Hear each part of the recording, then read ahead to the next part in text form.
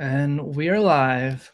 We are live. Hey, happy Wednesday, everybody. Welcome, welcome, Pop Fly Pop Shop Universe, Kurt Bevacqua fans. Thanks for spending this Wednesday with us. We have live Daniel Jacob Horine, the owner and author and artist of Pop Fly Pop Shop. Say hello, Daniel. Hello, folks.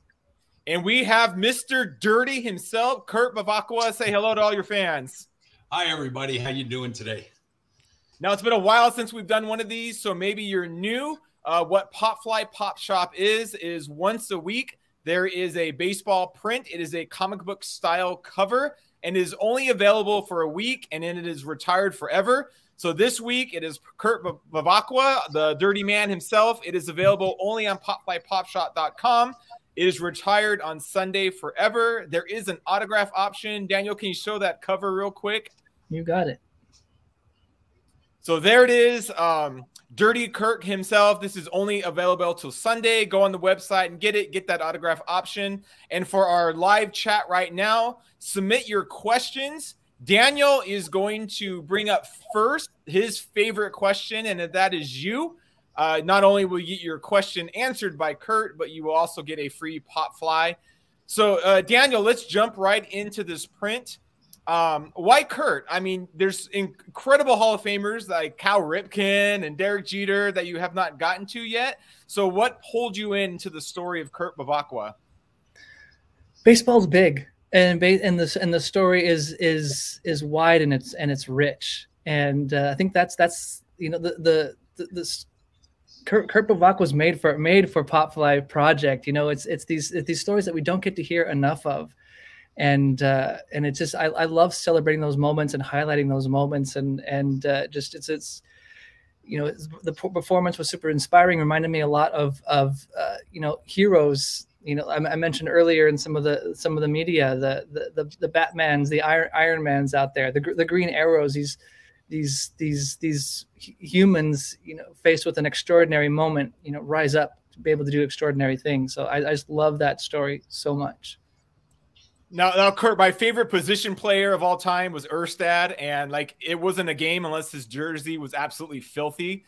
And so, talk to us about that style of play that you had and where that nickname came from.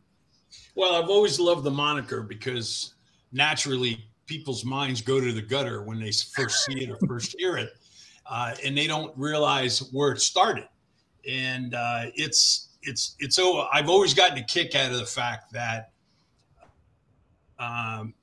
if something ever went wrong, if there was a slide into second base that was hard, which we used to be able to do, if there was a bowling over the catcher or any type of thing like that, I would always hear the chants from the stands.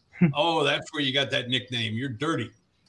George Brett even said something after him and I got into a little scuffle after I left Kansas City about me being a dirty player, and I've got the name to prove it. Wow. And it's really not true. I played hard, and I'm so glad that you asked Daniel that question because I asked myself the same thing.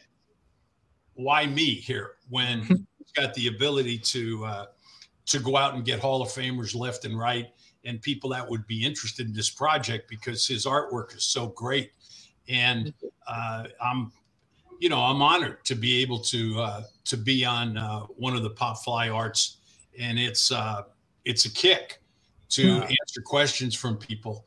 And that nickname goes back a long way. If you guys want to continue with that, I'll be happy to talk about it more. Yeah. Tell us about it. Pete Rose gave me that nickname my first major league camp because I originally signed with the Cincinnati Reds. And when I signed, I took the normal steps that a professional player takes in their advancement through the minor leagues. I played in Tampa, where the Red spring training facilities were, by the way, back then. I played in Asheville. And then after my Asheville year, and also my year in Indianapolis, I got invited to a major league for the first time in 1971. And actually it was 1970, I'm sorry. And I was a brash young player at that time. And the Big Red, you look out across the field and you see superstars left and right. I mean, we're talking about the Big Red Machine. Yeah. We're talking about guys that I've had the pleasure of continuing friendships with over the years that for whatever reason, that friendship has seemed to lasted a lot longer than any other teams that I've ever been on. Maybe it's the fact of going through the minor league system with guys. Maybe it's spending as much time as we used to spend together in spring training and being the cohesive type of team that we were and that Sparky Anderson liked to see. But we would go out of our ways in doing everything that we possibly could to make that ball club and to make those teams. Sparky had older, experienced guys that unless you just did something phenomenal, Sparky was going to call you into his office at the end of the spring training, which he did to me on a couple of occasions, and say, Kurt, you did everything that we could possibly imagine that you could do, but I've got to go with experience. And I didn't agree with it at the time, especially my second spring when I thought I was ready to play in the big leagues, and I asked Sparky to be traded. And lo and behold, 3 or 4 weeks later, Bobby Tolan ruptured his Achilles tendon, and I did go to the Cleveland Indians. But before I went, and in all of those days that I was trying to impress to make that Reds ball club, I would come in at the end of the day and I would just be filthy. I used the balls. As a matter of fact, Alice Gramus, our infield coach at the time, used to put all the infielders through. When I say all the infielders, all of the infielders that weren't Concepcion or Tommy Helms or Tony Perez or Pete Rose, all of the guys that were trying to impress, I'll put it that way, the guys that were trying to make the ball club. He'd put us at shortstop, and we had to catch 10 balls before we were allowed to go into the clubhouse, and he'd hit them between second and third. Wow. If any one of the balls, the ground balls, hit the outfield grass, you had to start over again. So naturally, when you get to the 7th, 8th, and 9th ground ball, he's going to put them just that to where you have to dive for him. So as dirty as I was, there were quite a few other guys that were just as dirty, but my locker was very close to Johnny Bench's and Pete Rose's. And I came in after the first few days of spring training, and I mean, I was just covered. Yeah. And it was at that time that Pete said, "Boy, you're dirty," and he used a couple of more words in there. And then the next day I walked in, and he goes, "Oh, here comes Dirty Kurt." Wow! And that was it. Pete's wife started calling me dirty. Pete and Johnny Bench referred to me as dirty. George Sugar, one of the coaches on the major league staff, called me dirty, and he was my manager in Tampa one year. And and one of my favorite players that I came up through the minor leagues with and that continued on to have a great major league career was Dave Concepcion. I kind of took him under my wing in Tampa. You can say I took him under my wing. I really treated him poorly, but we had a great time. And I can hear him right now just calling me dirty in that Venezuelan accent that he has. And but that's the story behind it. It doesn't have anything to do with fights. It doesn't have anything to do with taking out second basemen and shortstops in the keystone position with trying to break up double plays or anything like that. It goes all the way back, and it's simple as going into the locker room with a dirty uniform. You know it's good when a catcher tells you you have a dirty uniform. Yeah, that's for sure. That's for sure. Daniel, let's show the print again. Show Dirty Kurt. Again, this is only available through popflypopshop.com. Get on there, get the autograph option, get your questions submitted in. Now, Daniel, sometimes you choose to have a player's team be like ambiguous, where they're not wearing a specific team, and you chose to just go Padres front and center. Walk us through your decision to do that. Well, for me, it was the way that, you know, Kurt, you're tied to the Padres franchise. And I know you played for other teams, but that moment that I was speaking to, that pinnacle, that moment when it mattered, you know, that was your moment. 84 Padres. You know, I couldn't extract Kurt from that moment at all. And so that moment is his. So it was for me just a no-brainer. I went straight for the Padres for that one. How often, Kurt, does 1984 get brought up to you when you out-hit Tony Gwynn in the World Series? I don't think Tony Gwynn, you know, having a batting average that was a little higher than T. Gwynn's at the time really matters, and people don't bring that up. But I hear, you know, there's conversations of 84 brought into, you know, into my life almost daily.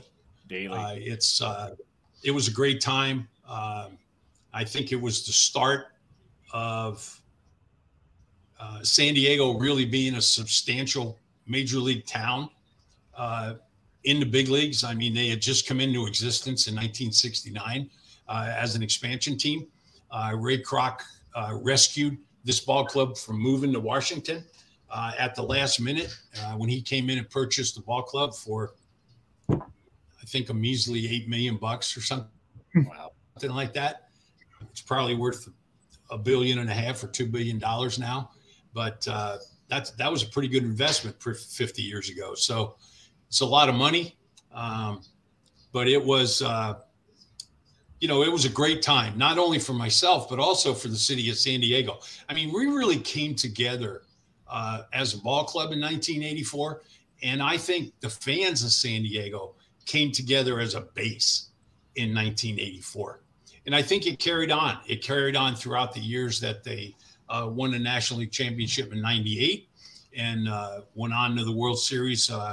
Unfortunately, were defeated by the Yankees, but they met a great team. You know, both of these World Series teams that San Diego has had, and this is not using excuses at all, but we've met the Detroit Tigers in 1984 and the New York Yankees in 1998. Those are two damn good ball clubs. Yeah. And, you know, sometimes you have to take your hat off and tip it to the other team. And I think in these instances, even though I thought that we were in a lot of the games that we lost to Detroit in 1984, we tipped our hat to that ball club because they had such a great ball club. Yeah. Well, it's funny. Some of the Padres Daniel has done in the past, we're not on a Padres uniform like he did Trevor Hoffman and Steve Garvey, and yet Dirty Kurt is the one that is in the Padres uniform. I do want to ask you some questions about that World Series. You weren't a starter that year. You only started 8 games that entire season. You didn't start through the NLCS. You got some pinch hit appearances. And MLB hasn't always been consistent with the DH in the World Series. Some years it was only the AL home team would have the DH, and then at NL Parks. Right. That year it was the DH every game. So when did you find out you're starting every single game of the World Series? Well, I found out I was starting the first game before the first game. Wow. You know, I never knew. It wasn't like Dick Williams came to me and said, look, you're going to be the DH every game. You know, I was the DH the first game and hit 9th. So I think that it credits the ability of myself to go to the plate in key situations and produce. And Dick Williams had seen me do that for a number of years because I was here in San Diego with him from the first year that he came here in '82, right up through '85 after. And then as soon as Dick was replaced, so was I. But it really didn't have anything to do with Dick. It had everything to do with collusion. But that's for another day. But the DH role that year, I think it was earned. And I think it was earned because of my ability to go to the plate in key situations later on in the game with Dick calling on me and being able to pinch hit and with the game on the line. So I think he knew that I was the type of player that had a chance to produce in those situations. And it turned out that I did. So proves how smart Dick Williams is. Now, was that a game-to-game, Kurt, where you didn't know if you were starting as DH, or did they at some point say, "Hey, you're the guy the whole series"? No, never said that. I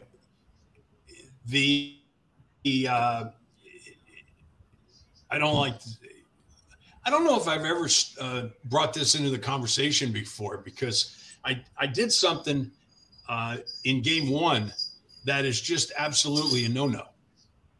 And I got thrown out at third base with no outs in the 7th inning, leading off the game with a double. Yeah. And I tried to stretch it into a triple, and I got thrown out at third. What people don't realize, or what isn't known, is that we had just gone over hitting the ball either into the right field gap or down the right field line and running on Kurt Gibson because he never hit the cutoff man. I was at a golf event about 6 or 8 months ago, and Kurt Gibson and I were talking, and he said, that's the only cutoff man I ever hit in my life. I said, that's nice of you, because that the score of that game was 3-2 at the time. I led off the 7th inning, hit a ball into the right field corner, and if I'm standing on third base with no outs, we're probably going to at least score and tie that game up. It could have completely turned the whole series around as to, what went on.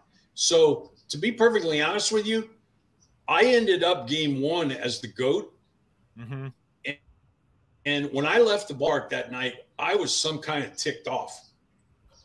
I wasn't a happy camper because all the questions were relayed to me. It was almost like the loss was on me. So I told my wife at the time, I said, you know what? I'm going to become a key player in this World Series. Wow. And I was fortunate enough to start game two. I didn't know that I was going to start game two. Not only did I start game two, but I was moved up in the batting order from 9th to 6th. Yeah. So it was another one of those moves that Dick Williams makes that he's not credited with. He got credited with a lot by being elected into the Hall of Fame, but a lot of people didn't like Dick. And I think his demeanor would warrant that in certain situations. But if you look back, and any player that I've ever talked to that played for him, he turned out to be the smartest manager I ever played for. Wow. And a lot of guys say the same exact thing. He had this inner sense about what a guy was going to do or what a guy had the ability to do. And he made sure that he put you in a situation where you could fulfill what you could do to the best of your abilities. That's baseball. You can't get thrown out at third unless you hit a double. That is so baseball sometimes. Well, it's not real smart to get thrown out third with no outs or 2 outs. You don't want to end the inning, and you don't want to get thrown out with no outs because you're in scoring position at second base. And it was an unfortunate deal where I pulled a hamstring running around second, but it really didn't bother me that much, but it bothered me enough where I had to take a stutter step. And then Kirk Gibson comes up and fires a perfect throw to Lou Whitaker. And Lou Whitaker later told me that he would have never turned and thrown the ball to third base if it wasn't for the crowd. Wow. He heard the crowd screaming and hollering, and he knew that I was going from second to third when he heard the crowd. And he didn't make any hesitation at all. The cutoff throw was absolutely perfect, and he just turned, whirled, and threw to third and threw a perfect strike. So I'm out. Now I've got to do my thing. And I went out and did it. So it was it turned out to be fun. Well, thank you for sharing that story. Daniel, can you show the print again? Show Dirty Kurt. Sometimes when you play aggressive and dirty, you got to take the good with the bad, like there. And I'm a fan of make them make 2 perfect throws and a perfect tag. I can live with that as a fan. I love Daniel. That. I'm a sorry? fan. I'm a fan of what Daniel wrote on the bottom of this. Yeah, let's talk about that. Daniel, where did you find that from? And did you go back and forth putting that in there? That was what I had heard about, kind of where the name came from, and I was like, this is too great to leave out. So I put it in there, my first draft, and green lights, like, all right. I think that probably came from the Lasorda tape somewhere. Yeah, I'm sure it did. Talk about that Dodger beef, Kurt. Where did that come from? Well, anytime that you're playing a team that has had the success that the Los Angeles Dodgers have, you're going to try to up your game a little bit. And I think that was the situation when I came to San Diego, and when anybody played against the Dodgers in that time period, was they were always the guys that you wanted to try to beat.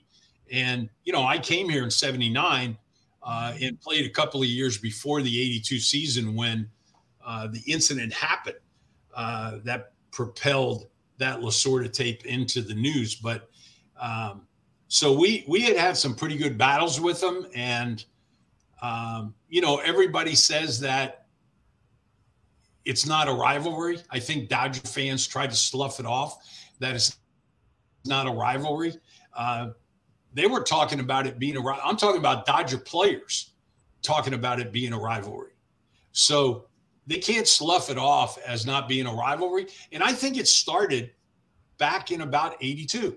And that was when LaFay got hit in the head after a guy by the name of Broderick Perkins hit a go-ahead home run in 10th inning of a game that I had tied by hitting a pinch hit double in the 8th inning.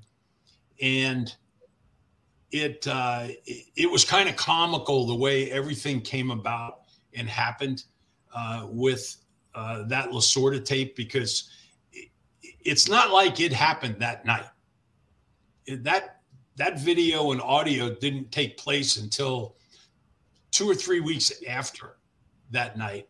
And it was after the constant prodding of a couple of Tommy's players, Jerry Royce and Jay Johnstone, instigating the whole thing every single day. They were 2 guys that were former teammates of mine, and they instigated Tommy every day, and they sent in these reporters to make sure that they would catch anything that he might say. And that's how the videotape happened. And then we just kept it on. I mean, I got a kick out of it. I thought it was a kick. So we had a good time with it. And that's why I say that's probably where that little saying came from, because he wasn't very nice about anything that he said about me on that tape, which just made it even more of a success as far as I was concerned. He knew who you were, right? Weird Al only does the top hits. He doesn't do something no one's heard of. Daniel, where did you get that quote from? Was that a Tommy quote?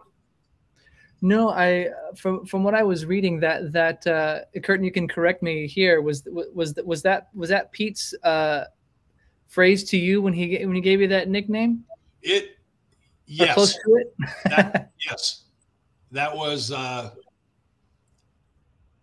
yes. That's exactly what he said. Wow. I came in the second day, and that's exactly what he said. And then from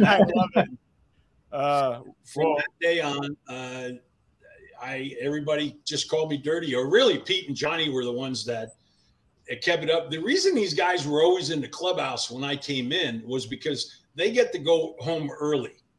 All the star players, play 4 or 5 innings in spring training, and then they get relieved by guys like me, and Daryl Cheney's and the Tommy Helms and Ty Kleins of the world and Bernie Carbo and players like that were trying to make that ball club.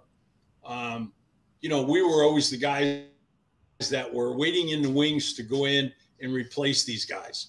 And it was at that time that this happened. So it was, it's kind of like you had a pop art in Nolan Ryan. I remember, I think I had more at bats against Nolan Ryan early on in my career in 9 o'clock games in Cocoa Beach than any other time in the big leagues. And I faced him quite often with the Angels and when he was with Houston.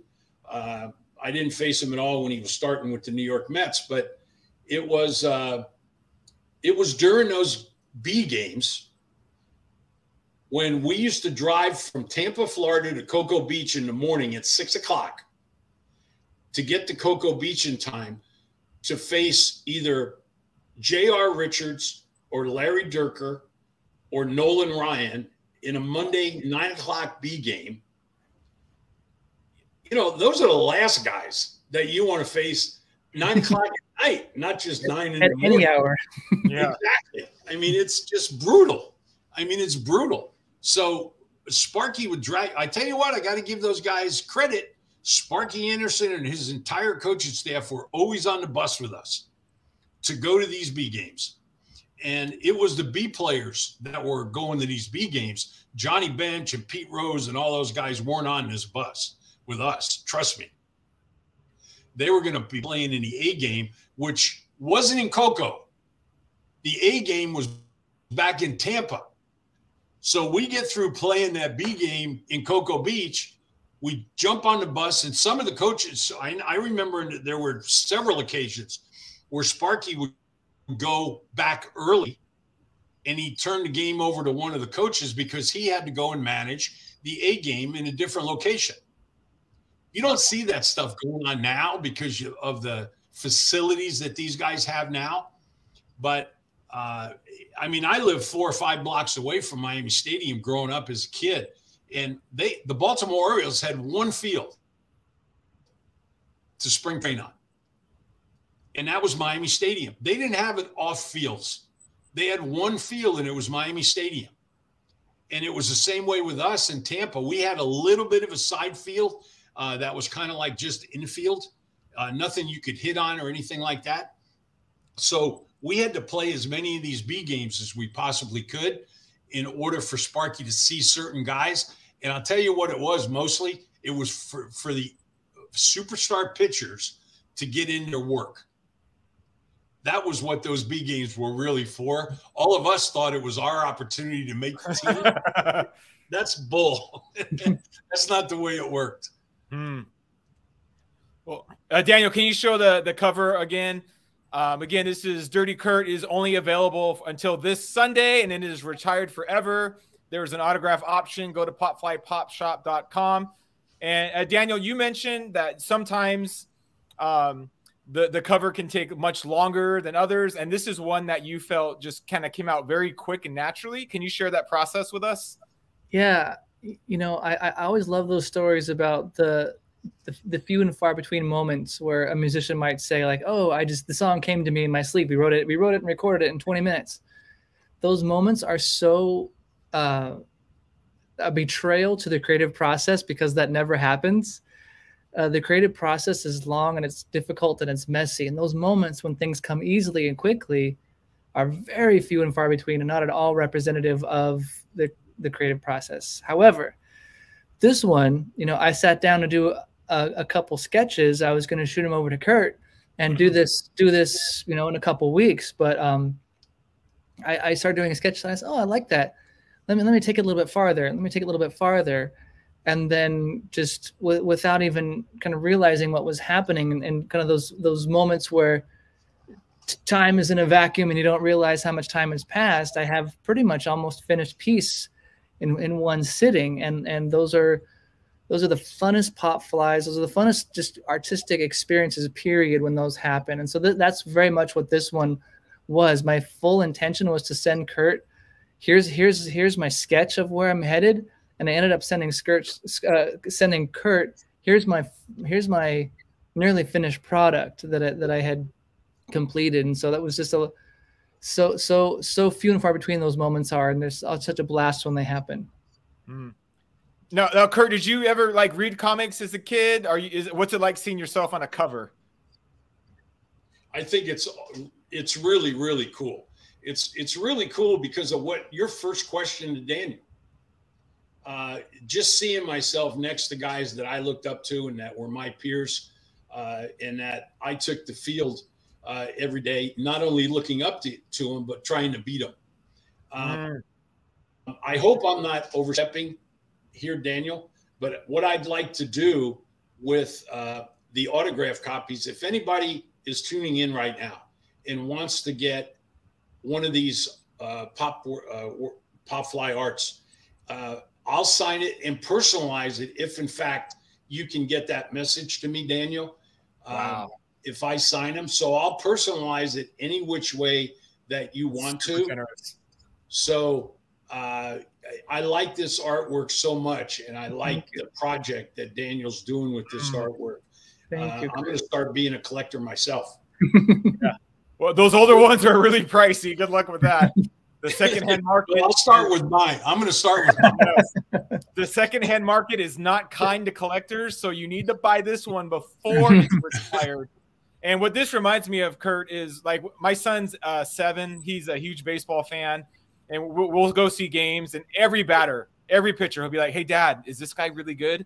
Is this guy good? Is this guy good?" And I say the same thing every time. Son, he's a major leaguer, so he's one of the best in the world. There's no such thing as a bad major leaguer. And so, are you in the same stratosphere as Tony Gwynn? No one would say that. But you're one of the greatest baseball players of all time because you had a long career in the MLB. Daniel, is there a question from a fan that has really grabbed your eyes? There's a lot of great questions. Let's see. So I'm going to ask Marcus Laker's question. Marcus is here a lot for these chats, and I have not asked his questions yet. So I definitely want to ask Marcus. Go, Marcus. Marcus question. So Marcus asked, what was the locker room like and the parking lot leaving the stadium after the epic fight with Atlanta that year? I don't that's a good question, Marcus. I don't recall there being any issues after the last little session that we had in the 8th inning when Donnie Moore hit Greg Nettles, because that was it. That's when I finally got kicked out of the game. I lasted 8 innings. That was pretty good. It was great. I mean, there were guys that got kicked out, and let's see, it all started in the third with guys getting ejected. We took the field in the first inning when Perez first hit Alan Wiggins, but no fights broke out, and nothing really happened until the third inning, which was the first time that Pascual Perez came to the plate, and he was therefore thrown at because we didn't retaliate against any of the Atlanta players. We were going to wait for Pascual Perez. Perimeter Pascual, another Pop Fly from the past. Pop Fly alumni. If you have, that was a good question. There were no. It wasn't like fans were threatening or any, even though they did threaten from the stands. I mean, you saw that with the players looking up at the dugout and me being stupid and actually jumping up on top of the dugout when I got hit in the head with something. But it was funny because Chub Feeney was the president of the National League at that time. And about 2 or 3 weeks after this incident in Atlanta, all of these fines were handed down. And they were actually paid by the Padre Ball Club. So all the individual players' fines and Dick Williams' fine were paid by Ballard Smith and the San Diego Padres. Wow. A lot of people don't know that. But about 2 or 3 weeks after the fight and everything kind of settled down and it was kind of forgotten because Atlanta had come to San Diego. We had played them again, and nothing happened. And Pascual Perez pitched against us, by the way, in San Diego. And you know what Dick Williams did? Every single guy that was involved in any scuffle that day was in the lineup against Pascual Perez. So that was the kind of manager that Dick Williams was. You know why? Because he knew that if Pascual Perez came inside on anybody, that it was going to happen again. And Pascual Perez did not throw a ball on the inside on anybody the whole day. Wow. He was very, very careful. But so that game happened. And then all of a sudden I get a letter from the National League. It's in my locker when I come in after taking infield one night, which they don't do anymore in the big leagues. And it's from Chud Feeney. And he goes, I was just looking at the video and noticed something that I didn't see earlier. And your ass, I have this letter somewhere, but this is his exact words. Your ass would have been in a lot more trouble if I would have seen this video that he saw where I stands after these two guys that threw this milk carton of beer and hit me in the head coming off the field after the 8th inning scuffle where Donnie Moore hit Greg Nettles.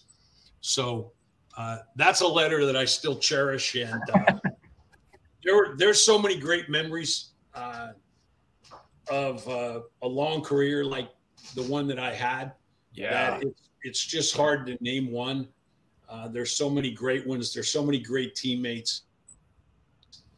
There's so many friendships that you've made throughout the years, and moments in time where even though the night I hit the home run and won the game, that'll stand out as a moment in time for me. But, you know, there was a lot of other ones also, naturally not to the magnitude of that because it was the World Series. It was like Garvey, the night he hit the home run off of Lee Smith in the 4th game of the playoffs and made Game 5 happen, which we also won and won the National League Championship. I think that's a moment in time that's always going to live and stand out in Steve Garvey's life. And it should. I mean, Steve Garvey was the man that night. If it wasn't for Steve Garvey, we don't win the National League Championship. That's all there is to it. I mean, he took over in Game 4. He led us to victory in that game, and he hits a home run off of Lee Smith, who nobody wanted to face. I can tell you that. This guy's 6'8" and throws gas. Nobody wanted any part of him. And what does Steve do? He takes a high outside fastball and hits it over the right center field fence after getting hits in every at bat leading up until that point. So that was a Steve Garvey game. It was a San Diego experience, and it was something that, you know, we'll always remember. Wow. Well done, Marcus. Good question. Yeah, thank you, Marcus. There's a lot of activity in the chat. If you have time for a few more questions, Kurt, is that okay? Absolutely. Let's do it. I'm gonna grab another question, but Henry says he loves the way Dirty Kurt talks. Gives him the baseball warm and fuzzies. Well, thank you, Henry. I appreciate that. I also like the fact that you've got a picture of Mickey Mantle in your. If you can put, there you go. You see that guy right there? He was absolutely my idol growing up.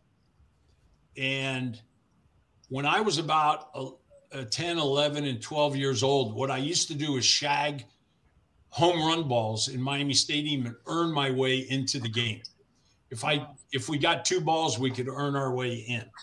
And, yeah, exactly. I used to have to beat the big guys, and the only way I could do it was when cars started pulling into the parking lot.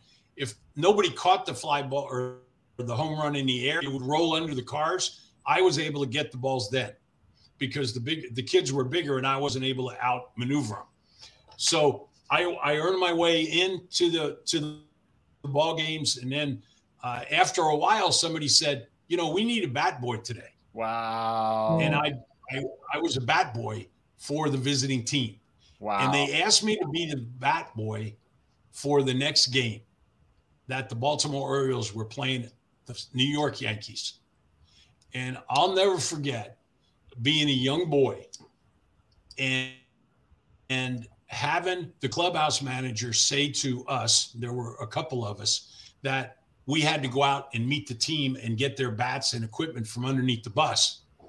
I went out with the other guys and the equipment manager, and we're waiting for the Yankee bus to pull up, and it does. And the first player off the bus and the second player off the bus was number 7 and number 9 in 1961.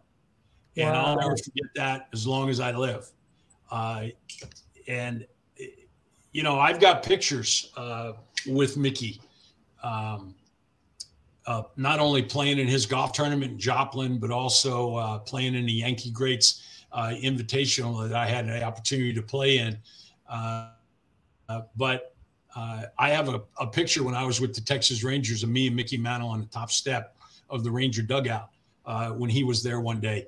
And being a kid that idolized somebody and that your whole world revolved around them or what they did, them and what they did, and then having the opportunity to not only meet him, but have him holler down from his house one day, "Hey, Kurt, I'm glad you came to my tournament."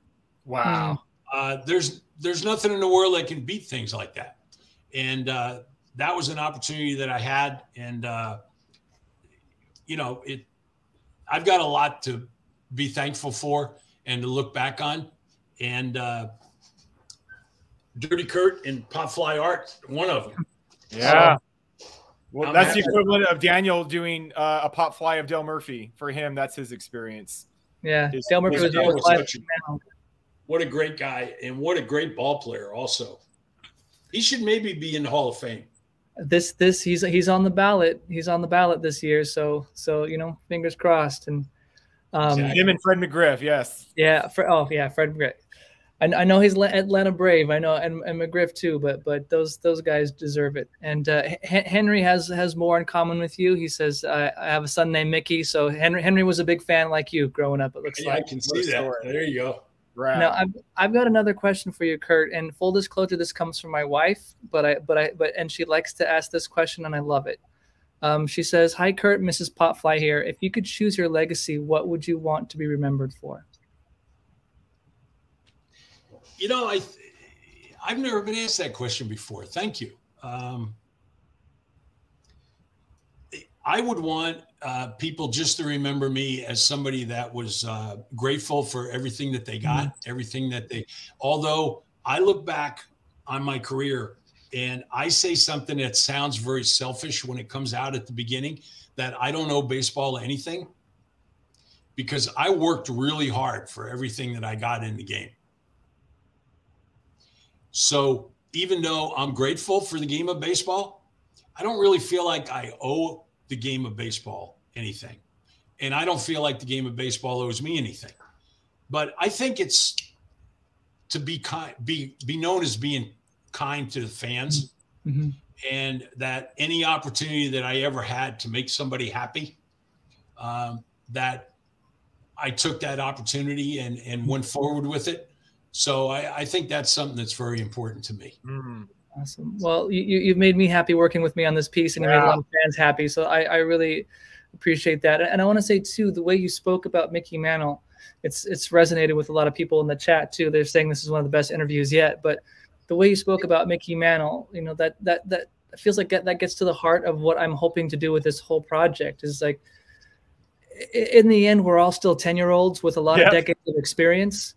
And we still look at the Mickey Mantles and the Dale Murphys and the Kurt Bevacquas with those 10-year-old eyes, those wide, inspired eyes, you know. And that's what I want to do with this project is go back to that 10-year-old, you know, looking up at these larger than life players and draw them how they felt like to us when we were kids. Yeah.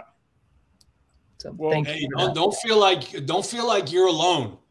The guys that you would think would just take it with a grain of salt.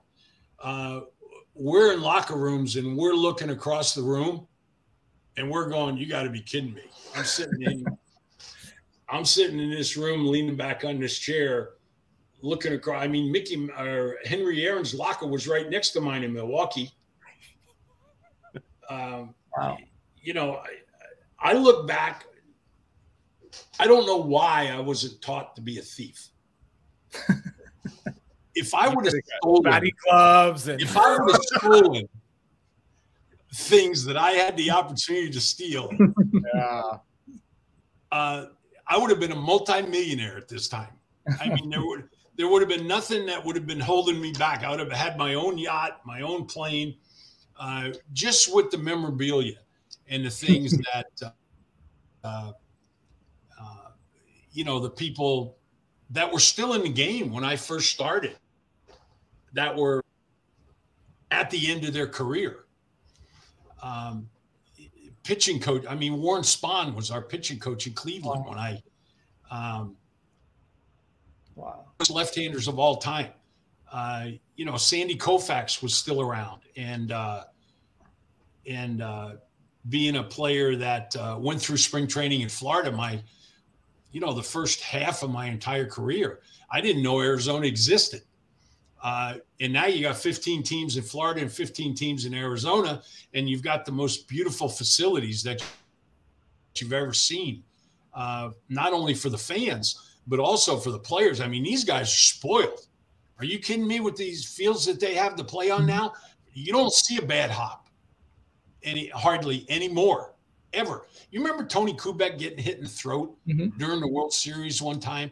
A lot of you guys I know are still young. Evan's just sitting there going, what the hell is he talking about? Evan, he took a bad hop ground ball in the throat and had to be removed from the game. But that's the way fields were. When we went to Atlanta, all due respect, Fulton County Stadium, none of us would take infield. We didn't want to take a chance on getting nailed in the face with a ground ball because the infield was so bad. I'm surprised there weren't gopher holes on that infield. It was so bad. But the facilities that these guys have nowadays, the facilities that the fans can go to and enjoy the game. Hey guys, I know that the game has changed a lot, and we all talk about it on a daily basis. But you know what? When you get down to it and push comes to shove, it's still baseball. It's still baseball. And you know what? The longer it takes to play a baseball game, I'm all for it. Yeah. Yep. I'm not in a rush. Yeah. I'm not either. Not at all. Well, Kurt, before we let you go, can you share about Dirty Kirk's Dugout? I want to make sure everyone hears what that is. Well, sure. It's a podcast that I do live. And for the first month or month and a half after the World Series ends, I kind of take a hiatus, but I do live Facebook posts. So I'll be going on tomorrow at 3:15 live on Facebook and chatting about whatever it is that tickles my fancy that particular day. Most of the time it's baseball. No, it's baseball all the time. Trust me. But tomorrow I'm actually going to talk about the Houston Astros. It's very seldom where I get on and just talk about one subject. But tomorrow I'm going to talk about the Houston Astros. You know why? This is a great ball club. There's been a lot of strange things that have happened with the Houston Astros since the season ended. And we're going to talk about that. We're going to talk about why. And I'm going to tell you some inside stuff that a lot of other people don't know about. There's a lot of speculation about it, but I'm going to tell you about it tomorrow on my live show. Oh, cool. How's that for a tease? You know what? I have questions. A team wins the World Series and they start firing extremely high-ranking position people. So I'm ready to tune in. Yeah, me too. Man, Dirty Kirk, thank you for just the fun of your career. You never just gave the standard one game at a time. I respect the other, blah, blah, blah. You spoke with a passion. You played with a passion. You gave us memories. Thank you for this experience. You just gave us 50 minutes, two schmucks like Daniel and myself. Thank you for doing that. And the autograph options. Go to popflypopshot.com. This is only available until this Sunday. Get an autograph option. And, man, you can stick this thing in between your Steve Garvey, in between the perimeter Pasquale. That's the perfect bookend on where to put it. I love that. Yep. I love it. Thank you so much. Go to Dirty Kirk's dugout and hear more of him talking about baseball if you enjoyed this time. Thank you, Kurt. Daniel, can you stick around? Sure, no problem. Kurt, thank you. What's your last word for your fans, Kurt? Thank you. I've got a great idea based on what Evan just said. Okay. I want to join the two of you. We've got a new pop fly called the Three Schmucks. I've been preparing for that pop fly for over 40 years. Hey, guys, thank you very much. It was great talking to you, and let's just do it again. All right. Sounds great. Anyway, thank you. Thanks for the opportunity. And everybody get your orders in. We got to get this thing going. All right. Thank you. Daniel, can you say goodbye to him as a former Texas Ranger in your best Hank Hill voice, please? You mean former Texas Ranger third baseman Kurt Bevacqua? That was on the spot. Sounds like the King of the Hill episode. Yes. Yeah. There's a little illusion. Time. Yeah. Thank you, Kurt. Thank you. Talk to you soon. Yeah. You're not a schmuck. I'm the schmuck. I should have said wonderful artist and his friend the schmuck. No. Well, Daniel, it's been a while since we've done this. Months. Mm-hmm. I was looking back. It's been since July with Tony Oliva was the last time I got to speak. Tony Oliva, man. Since then, you've had a run of Topps cards, and you've had a lot of sort of behind-the-scenes shifts in Pop Fly and production and printing. Can you just give us all an update on Pop Fly Universe and what's happening? Yeah, it's been a wild journey. We had a good amount of delays for quite some time. Pop Fly has not been immune to supply chain issues, but ultimately, I think the good thing that came out of it is, and I sent an email out, and here's a good spot to say it. I think what was born out of that difficulty was, upgraded print quality. We've got different better paper, thicker paper.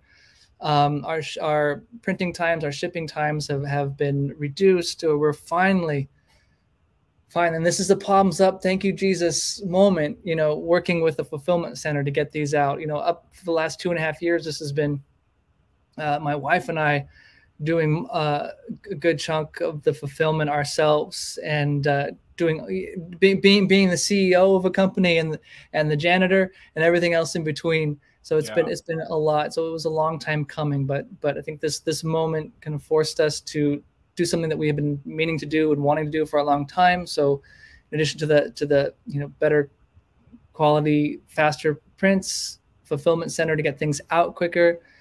So all good things, and getting caught up, but all good things from this kind of uncomfortable moment that we've had during the summertime. Okay, let me reflect on this, and just so everyone, I'm not a Pop Fly employee. Okay, I just ride this guy's cape so I can talk to baseball players. It's great, but almost you remind me of Kurt. Like Kurt doesn't get thrown out at third unless he hits a double in the gap. So Pop Fly doesn't get backlogged with 9,000 prints unless they sell 9,000 prints.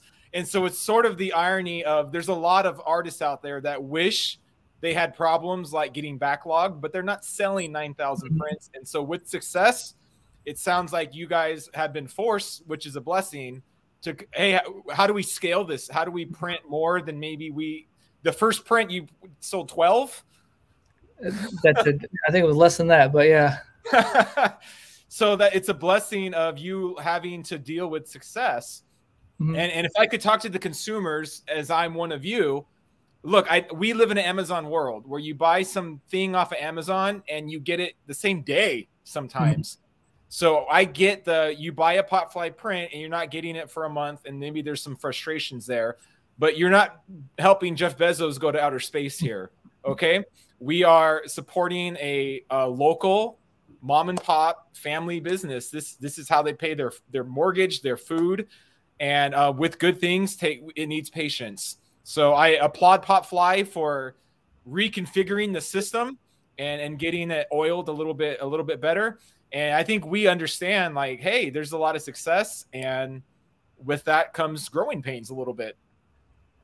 Yeah, by no means am I complaining at all. I've just I very much resonate with Kurt. You know, you compared me to Kurt, and I'll take it. You know, very grateful just to be in the spot that I have to figure out these things. You know, I've been, you know, like you said, we sold 11 or 12 our first one, and I was so happy for those 11 and 12, and that meant a lot to me. You know, and I'm still happy for every single one, and so grateful. And I think because the road to this point has been so arduous and challenging, I'm grateful for it, because it's not like I just flipped a switch and like things are great. You know, it's been a long journey. And so I think that's made any success just full of gratitude for my wife and I. Mm. And my wife left a comment here, and I'm gonna show it up here. She said, "Thank you for highlighting these points. We have an amazing community who has been so gracious and understanding as we grow and maneuver." And I'm gonna +1, +2, and +3 that. Just the pot fly collecting community, the community that's been built around collecting these things, has been an absolute highlight of this whole experience so far, the last 2.5 years, and never found a more lovely, altruistic, kind corner of the internet as I have with that group, and completely grateful for it. And it's a treasured thing, and I am honored to be a part of it, and as is my wife. Yeah, well, we love the transparency from you guys. If there's a printing problem, you just straight out say, "Hey, there's a printing problem, and you know what? We're shifting printers." And so, you know, honesty goes a long way. Can you reflect on just the Topps project as well? On just what was that like? As you and I bought Topps cards as a kid, we'd open packs together in a boat in a garage. What was it like seeing your stuff with that Topps logo on the card? Absolutely surreal. Like, I feel very much. It's hard to say. For a few things. First of all, I feel very much a part of the community that collects these things. I still feel like, whoa, that's really cool. I'm still very much excited by it, and I'm watching in awe as well about, you know, the stuff that's happened and gone on, and I think about you a lot. I think about you and collecting cards in your room or in that hot boat in my parents' backyard. With bees entering in that boat. Anyway, but that's how we cut our teeth in baseball, you and I, and a lot of kids here, kids with decades of experience. I mean, collecting cards, and Topps was like the card. You know, there was Donruss and Fleer and Score, and then there's Topps at the top, and to be a part of that legacy was absolutely, like, it's just surreal. And I had the opportunity to create parallel cards. Every artist had an opportunity to make parallel cards for their releases. And so for those parallel cards, you know, I think the logical thing to do is like add a foil or change the color or do this. But I said, here's my moment. I have a moment to do 5 Topps cards, and if I can sneak in alternate artwork and let that be my parallel, I'm going to make 10 cards for Topps if I can make 10 cards. Yeah. So I just wanted to squeeze as much, just as much from the moment as possible, because, you know, you never know what tomorrow brings. Here's my moments. And so I enjoyed every second of it. It's still absolutely surreal, and just honored by the, honored by the opportunity. Yeah, I'd say screw you, Pop Fly fans, because you made those sell out in like 8 seconds. You broke top hands on all of them. But man, that Julio Rodriguez, who is now confirmed Rookie of the Year, that's one of my favorite cards of all time. Thank you. The signal in the background on the Seattle built the Space Needle. Yeah. Thanks. I'm glad for that one for several reasons. Glad that you know, it's his rookie card. It's got the Topps RC label on it. So that was his rookie card. And he's going to spend a long time in Seattle too. It was so, because you never know. Like we did Mackenzie Gore, and he was when the week started, he was in San Diego. When it ended, but I'm glad to have not only a Seattle piece for Rodriguez, but also have it iconic for the city. Like have the piece married to the city, because like Gotham is just as much a part of Batman's story as any villain or hero, and Metropolis is just as, with Superman. I feel like the city, especially with these career players like the Chipper Joneses out there, and that just spend a career with one team, I feel like the city is just as much a character in their career, as Gotham is for Batman. Yeah, everything about that story. I mean, him doing what he did at the home run derby as this like coming out party. I was there. You were there. I know one schmuck voter. I'm saying schmuck a lot. One guy voted for the catcher from the Orioles. I don't know how in the world, but he should have been unanimous Rookie of the Year. And as an Angels fan, it pains me, but what a great player that kid is, and commemorated perfectly by you. And I remember you talking about what rookies you were thinking about doing, and when you decided Julio wasn't the clear-cut guy, and so that was you having your finger on the pulse of baseball. So well done. And thank you. Another rookie who I will not re-mention, who fell off the planet, who at that time you were like, oh, he was one of the guys you were talking about, and you went well with Julio. It was hard. That was one of the things for the project, is that I needed to do a rookie, but I always go back to Todd Van Poppel.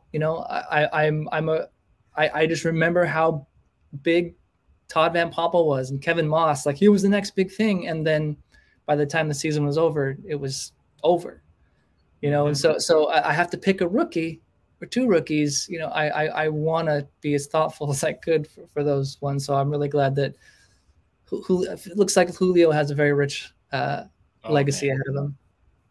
A lot of junk rookie cards out there they can't miss. And that's what we're talking baseball now.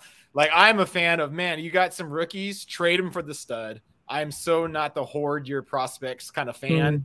I've just seen it too many times that the can't miss guys, they seem to miss quite a bit. It was fun talking to Kurt about the Dodger thing. Again, more baseball talk. I'm not a Dodgers nor a Padres fan, but it was nice seeing the Padres get sort of a punch in on the Dodgers this year. It was nice to see them to sort of push back. Didn't get a flag. They didn't win the NL or anything. They didn't win the West. So but they got some bragging rights in that rivalry. They did, and they did it without one of their stars too. Yeah, we'll see next year with the same team and add Tatis to the mix. We'll see how that goes. Some rumblings on was that extension looked like the greatest extension ever, and now as some people were kind of wondering how's that Tatis contract going to play out. But we are in free agency. We're 89 days away from when pitchers and catchers report. You can log on to Dirty Kurt's dugout tomorrow and see what he's going to say about the Astros.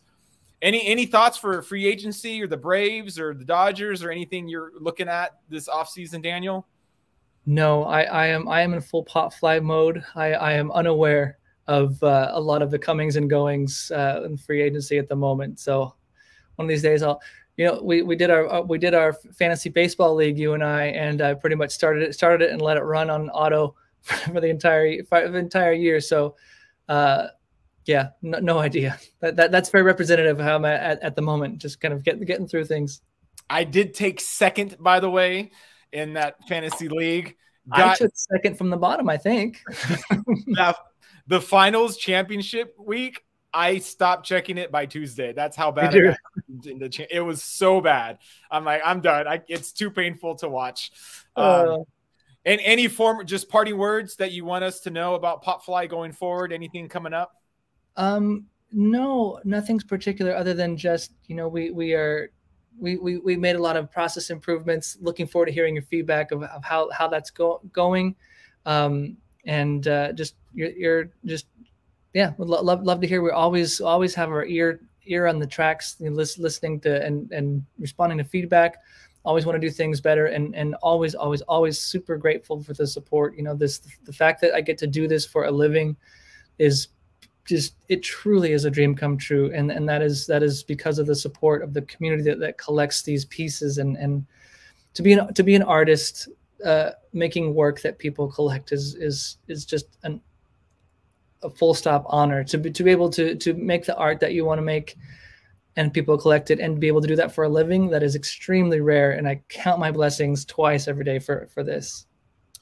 Well, speaking of that, let's show the print one more time before we sign off. Go to popflypopshop.com. This is only available until Sunday. Get your Dirty Kirk. You can put him next to Steve Garvey, Tony Gwynn. I never heard the Perimeter Pasquale stuff. That's phenomenal. Maybe Daniel, can you readdress later? Kurt had a generous offer of personalizing. I have no idea if that's even feasible. If it's not, like, that's just a nice gesture that he would even make instead of just blowing through those things. I'll let you readdress the Popfly universe at another time if that's possible to have them personally addressed or not. But get yours by Sunday, either the raw copy or get it autographed. Hey, thanks for joining us for this hour and 5 minutes on a Wednesday. It made my day fun. Yeah, mine too as well. Thank you so much. And that was a super generous offer for Kurt. And I'll post some details as we figure them out on kind of what's going on with that. All right. Welcome to the hot stove. Keep watching. See you guys all later. See y'all. Thank you.